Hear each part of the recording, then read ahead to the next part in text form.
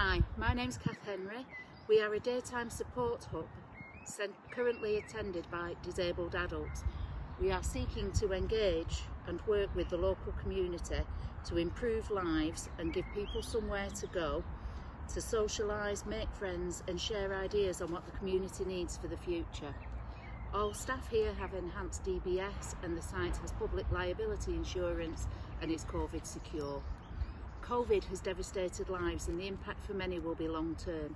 As lockdown eases, many people are worried about how to get some normality back and stay safe.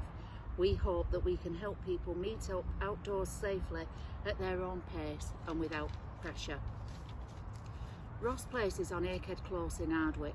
We have large gardens offering opportunities for individual and group projects. We are very open to ideas from the community on how this should develop to benefit as many people as possible, including those who already attend. We are aiming to start this project as soon as possible to coincide with COVID restrictions lifting and provide a visible optimism.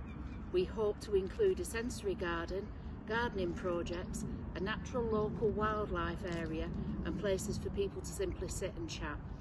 We are currently in discussions with the African Caribbean Carers Group, the Stroke Organisation and Macmillan to include as many people as possible in working together for the benefit of local people.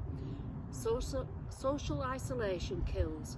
People who don't choose to be should not be on their own, but many don't feel safe going out on their own. We hope that this project will help people take the first step to meeting people in safety, making new friends and increase confidence, ownership and pride in their local area.